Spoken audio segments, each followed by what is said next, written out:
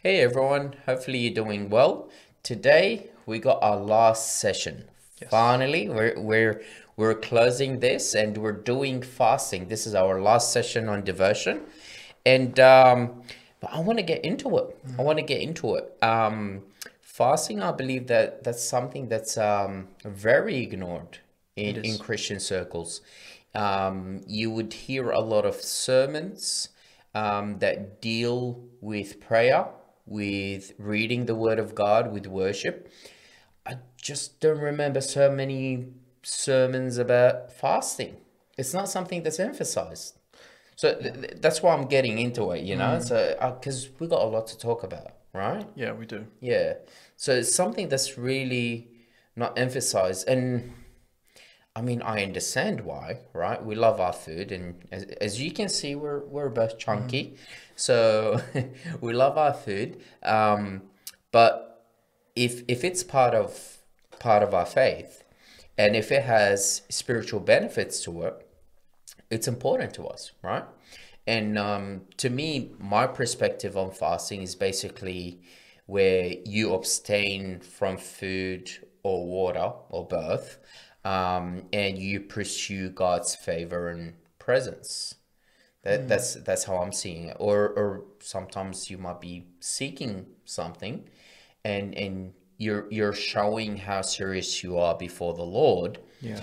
and saying, Lord, I will abstain from food or liquids, and I want to do that because I'm really desperate for an answer. Yeah. Yeah. And we also see examples of sometimes when we don't have enough faith in our life, we can overcome that with fasting to kind of make up for that lack of faith in our life.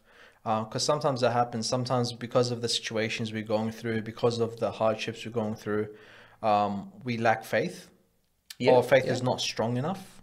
And sometimes what we need is fasting coupled with prayer to kind of amplify that faith that we have, just to make it strong enough to go through what we're going through. Yeah. And we see that in the Bible.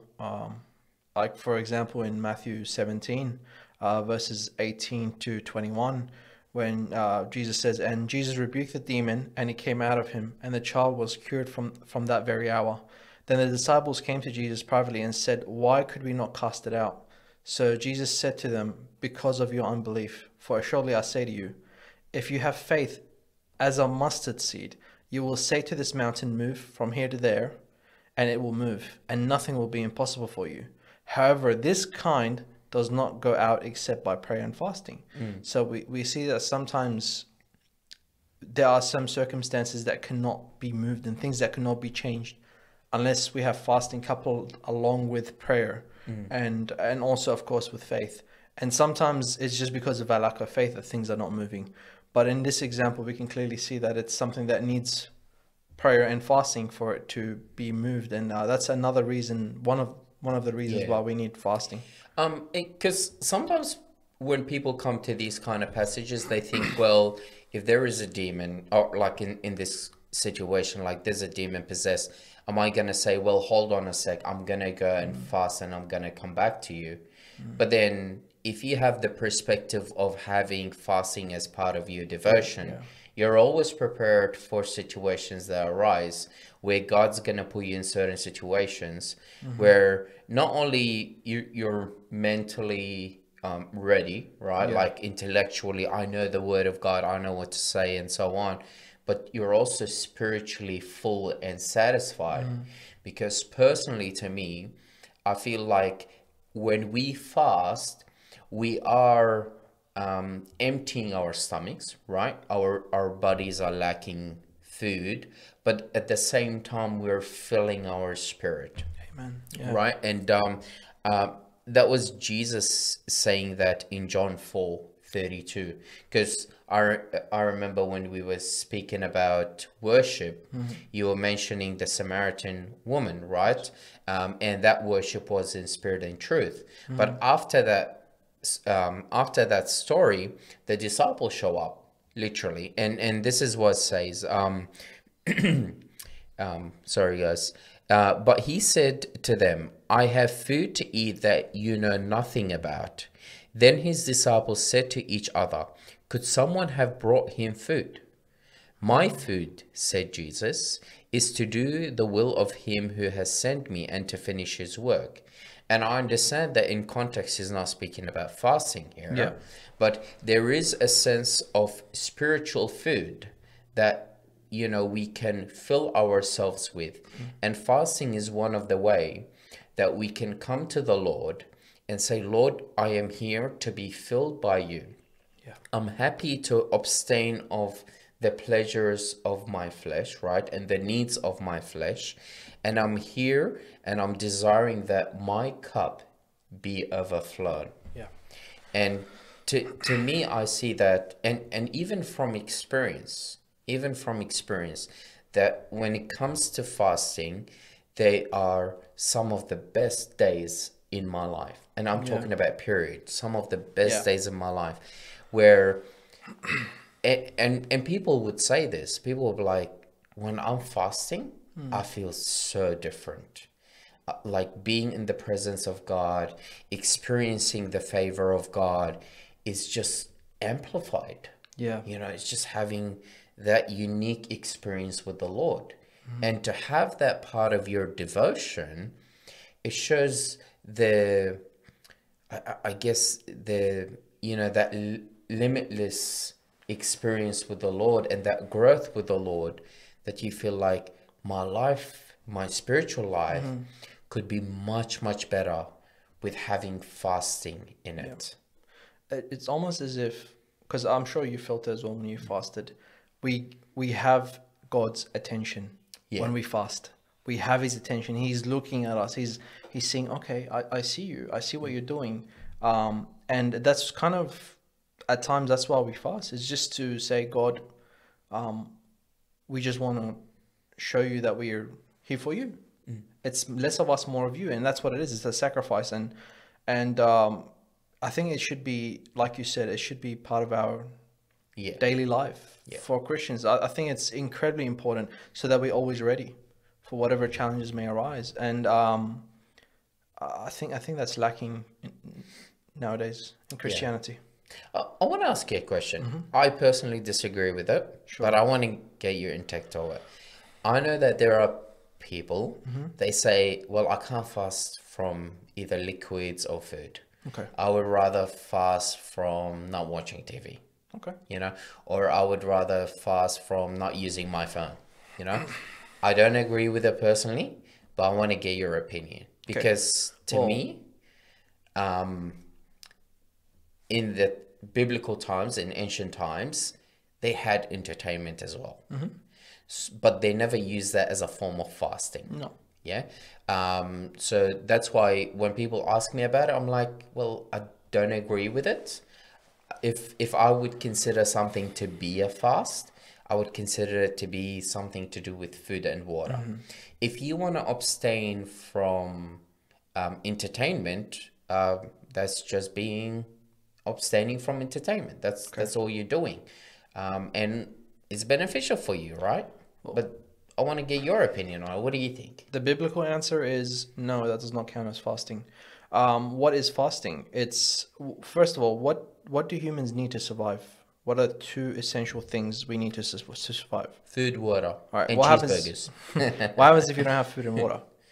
Well, you run out of energy and eventually deteriorate. Yeah. So our bodies run on that. Our flesh runs on food and water. We need that. That's our fuel for our bodies to function. So in us saying we are not going to partake in that, it's showing God, like, God, we're not concentrating, and we're not even putting our fleshly needs and requirements in the forefront. It's not even close to being an importance to us. You're more important than what our bodies crave. Not only crave, but need. And this is the important part, because what they're saying is crave. Yeah. It's not need. You don't need TV to survive. You don't need your phone or internet to survive. What you need is food and water. That's essential. Yeah. Right, and sleep. We'll say that to a 16-year-old today. They're like, "Give me the phone. I'd rather have the phone." You'll live. And that's kind of the essential part of fasting. It's going against your very nature. literally your nature. You have hunger. What is the point of hunger? Is to keep you alive. It's so you know that I need sustenance to survive. Without it, we would die. We wouldn't know if we're hungry or thirsty. So for you to go against your very human nature puts everything into perspective of how important God is in your life. That's the whole point of fasting. So no, it's not fasting. Cool. It's a sacrifice, yes, but it's not fasting. Sorry. Yeah. And on that note, you're speaking about how, food and water is what you need to sustain your body, right? Yeah. Also, that helps me, and I also encourage others when we talk about fasting, is that I'm like, if you can have self-control in regards to things that you need in your life, then that can also help you have self-control in other areas of your life. Absolutely. Because to me, I would see it this way. If I could put food and water aside for a few days or few weeks, however long the fast is, could I also put my sexual desires to the side? Could I put my impatience to the side? Could I put my hatred to the side and have self-control and be able to do the will of the Spirit in my life? So to me, that not only is good for the things that you're praying for or asking for, or whatever the case you're fasting for, but it can also tap in other areas of your life. Yes. To say, if I can say no to food, I can say no to other habits in my life, other bad habits in my life. Yeah, because the two most important things for fasting is perseverance and discipline. If you don't have those, then it's going to be tough.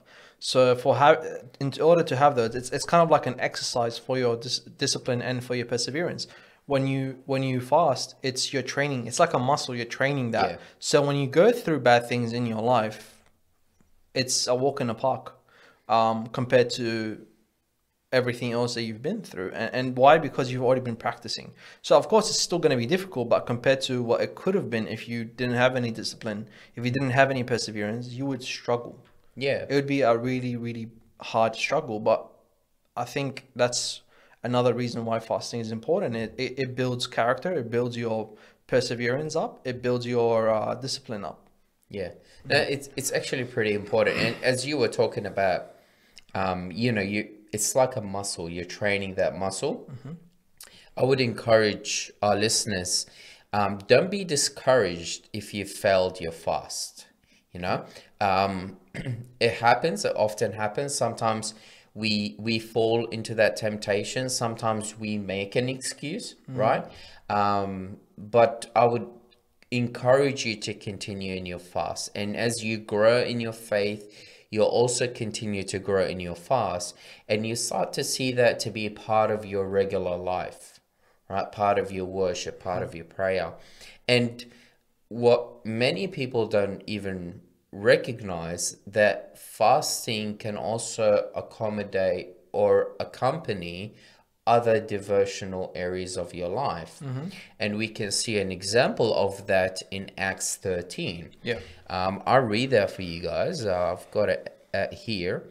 And that was basically when the church leaders were making a decision in the church. And this is what happened in Acts 13, verse 2 and 3. While they were worshiping,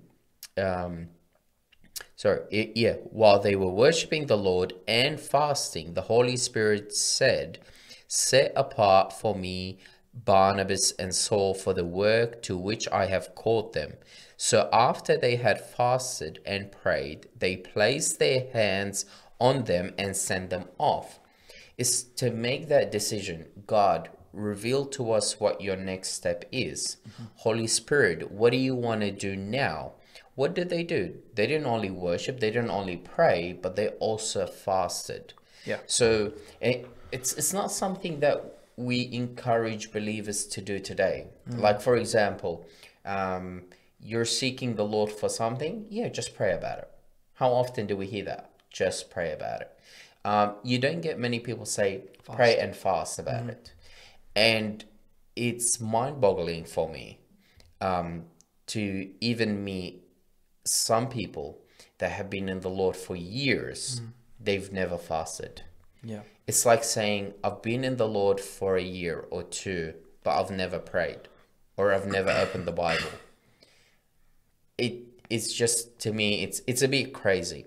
Yeah. Maybe it's because of the mindset I grew up with, because like, you look at those biblical texts, you're like, oh, fasting is part of your life and you get to do it. I'm not sure, but it is a bit of it's a big surprise when you see people that, they say, well, I've never fasted before. I love my food too much. And don't get me wrong, if if anyone loves their food, it's two of us right here. We really enjoy our food. Yeah. But we know that there is a lot of benefits to fasting. Absolutely. And to put food aside and to put water aside and seek the Lord and say, God, you are more important to me than what sustains my body. Yeah. This food. I think that's incredible. Absolutely. And I'll give an example of a scenario where this actually happened to me. I was fasting for 40 days, and I was having liquids and food, but I just cut out meat from my life, and I mean any meat. And I started with the target of just being thankful and being grateful to God, and just to show how grateful and thankful I am. But I made a mistake in my fast, and it was I was kind of feeling bad, feeling sorry for myself. Oh, I can't have meat. It's so difficult. And when my friends would come out with me to a restaurant, and they'd say, "Hey, why aren't you ordering meat?" Oh, Yes. I'm doing this fast. It's so hard. It's so tough, and it kind of made it all seem pointless, to be honest. It made the only good thing that I got out of it is I kind of now have a better understanding of what fasting really is, and how to fast properly, and how it can be used as a weapon against the devil and his plans and his snares that he's laid out before us. And by fasting, we can kind of, destroy his snares and his traps that he set up before us, just by being faithful to God and fasting. So I have a deeper appreciation of what fasting is, and I'm gonna challenge myself to. It does remind me of Matthew 6. Yeah. I'll read that to you guys. Please. When you fast, do not look somber as the hypocrites do, for they disfigure their faces to show others they are fasting. Truly, I tell you, they have received their reward in full. But when you fast, put oil on your head and wash your face, so that it will not be obvious to others that you are fasting, but only to your Father who is unseen, and your Father who sees what is done in secret will reward you. Openly. And I think that's it's a good reminder. I mean, obviously it's going to be a different story if you're fasting with someone, or if the church is doing like a group fast. Obviously everyone knows that you're fasting. Yes. But if you're having a personal fast, always keep it to yourself. I mean, sometimes like when people offer you food and obvious. you can't say no, I mean, you're not going to fabricate a lie. You obviously say, look, I'm sorry, I can't eat it. I'm fasting, I understand that. But if we can actually fast and take that to be part of our secret relationship with God, to do it before him. And remember this, as Jesus said, he said, these guys are hypocrites. They like to do this and they receive their rewards. How do they receive their rewards? They're not receiving it from the Father. They receive it from men, right? When you get praise for it, this is your reward. Yeah. But if you do it in secret, who gives you the reward? God. It says, and your Father who sees what is done in secret will reward you. So there's two types of rewards. If you want to make it public, if you want to show your spirituality, right? Oh, look how spiritual I am. I'm fasting. I'm not eating. You guys eat. I'll just go and pray. Yeah. You've received your reward. These guys are gonna praise you. But if you're gonna fast and you keep it private, between you and God, then God sees it and he will reward you. And I believe that's the whole point of fasting, right? Yeah, absolutely. Not to look righteous, but to seek God and God having his favor in your life. Absolutely. I think we'll. What I want to say is, for the people that, because you were saying some people that have never fasted in their life, if you're one of those people, I challenge you to at least for one day, 24 hours, fast just for 24 hours, just to see how it is, and just be in prayer, and just devote that 24 hours wholly to God, and see where that takes you. See how that changes your life. And I'll be honest with you, it will most likely, and I'm almost certain that it's gonna impact you and edify you in such a way that you'd want to do it more often, and it will help you in the long run. So I challenge the viewers here that haven't, Yeah. the viewers, the listeners that haven't fasted before, I challenge you to try. Give it a go. And look, I mean, it's biblical. The Bible says it's actually for us. This is what happened in Matthew 9:14 and 15. Then John's disciples came and asked him, "How is it that we and the Pharisees fast often, but your disciples do not fast?" Jesus answered, "How can the guests of the bridegroom mourn while he is with them?" Right? The time will come when the bridegroom will be taken from them, then they will fast. And we took an example from Acts 13 that the early church did fast. So for a Christian to say fasting is not for me, that's maybe a personal preference, but it's not biblical. No, it's The not. Bible actually encourages you to have fasting as part of your life. Absolutely. Yeah, and some people do like a they might fast once a week, twice a week, or they might do something in the beginning of the year or at the end of the year.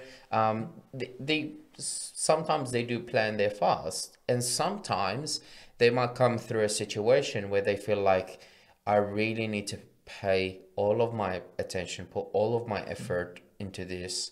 It's very important in my life or in someone else's life that are seeking help. Yeah. I will give this to the Lord and I will be fasting about it. Yeah. Yeah. Yeah, I think it's kind of like an amplification of our devotion. It does kind of amplify the rest of our devotion. So if you're reading the Bible while fasting, it's a lot more. It's different. It's a completely different thing. If you're praying while fasting, it's completely different prayer. If you're worshiping, singing songs and just raising your hands, singing hymns while you're fasting, it's completely different. Yeah. And that's why I think it should be part of our arsenal in our fight against. Yes. Well, what would you say if someone is fasting and not praying, not worshiping, not praying? That would be just a diet, right? Yeah, it's just a diet. Yeah. So or trying to save money, maybe. Yeah, you're just basically starving yourself. So it's important that you can't just come with the mindset and saying, God, look, I'm just gonna fast. I'm already feeling grumpy. I'm tired. I'm hungry. That's all I can give you. Well, that's not the right attitude to come into fasting. It's better not to fast than pray fast and- and do it the wrong way, right? And a good example is in Isaiah 58, right? In Isaiah 58, they ask a question. I'll try and bring it up. This is the people asking the question. Why have we fasted, they say, and you have not seen? Why have we afflicted our souls and you take no notice? So they're asking this question. They're like, we're fasting, God is not answering, we're afflicting our souls, and God is not even noticing, Yeah. But then God starts to point out what they were doing while they were fasting. We can see an example in verse 4. Indeed, you fast for strife and debate, and to strike with the fists of wickedness. You will not fast as you do this day, to make your voice heard on high. So God's saying you are fasting. Yes, you're abstaining yourself from food, but you're not changing your lifestyle. In fact, you're still continuing to do the wicked things that you were doing. But what's God's acceptable way of fasting? And this is God down the line in the chapter, and he's saying at the end of verse 5, and an acceptable verse 6, he's saying, is this not the fast that I have chosen? To loose the bonds of the wickedness, to undo the heavy burdens, to let the oppressed go free, and to break every yoke?